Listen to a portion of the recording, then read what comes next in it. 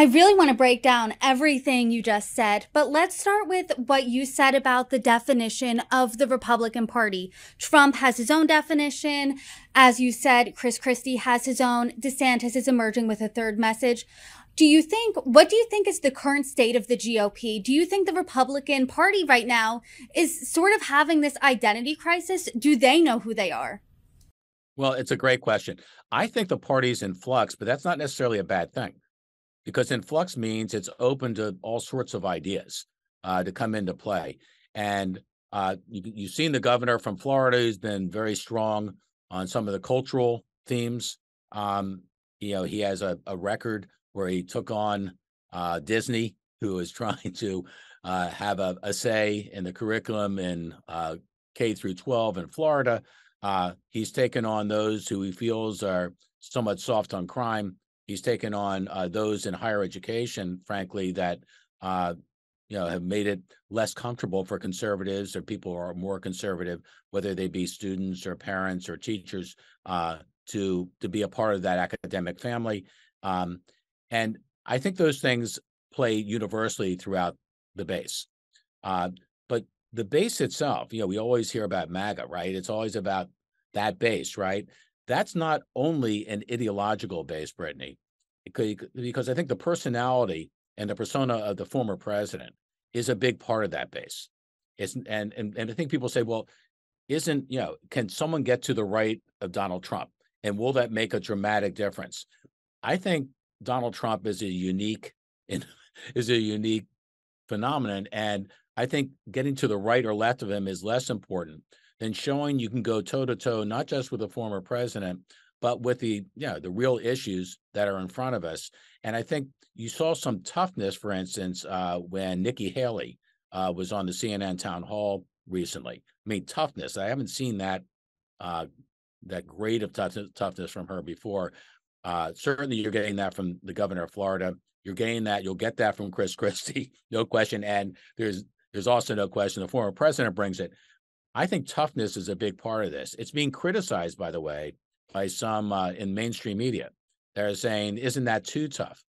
I think these are tough times. And you might say a lot of these candidates on the Republican side are betting that what Americans are looking for is a tough leader. And I think that's a common theme. And the other thing, just to your question, I think the Republican Party is morphed, and in a very short period of time, from being the party of big business to the party of the working class.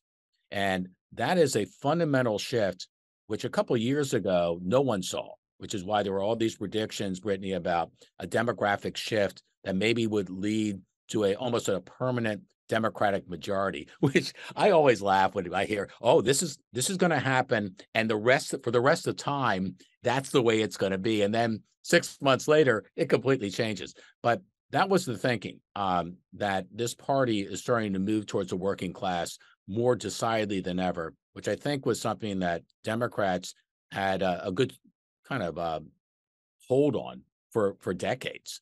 And so that's kind of a changing dynamic here. I think the governor of Florida and others hit that particular theme very well, and they have been on that for certainly not just a matter of months, but a matter of years.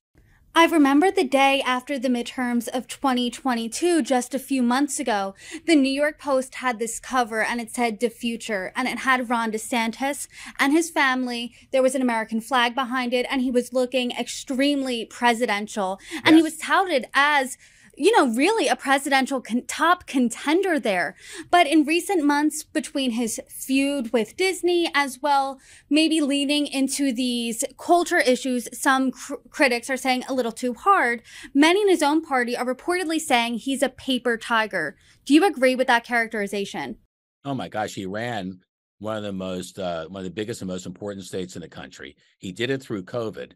He went against the grain when it came to COVID and keeping the state open. The economy there is rocking it. There's been in-migration of a couple 100,000 a year for the last couple of years. I think people, when they show where they're really at, they do that with their feet as much as they do their hearts and their minds. And look at it. You have to look at his total record.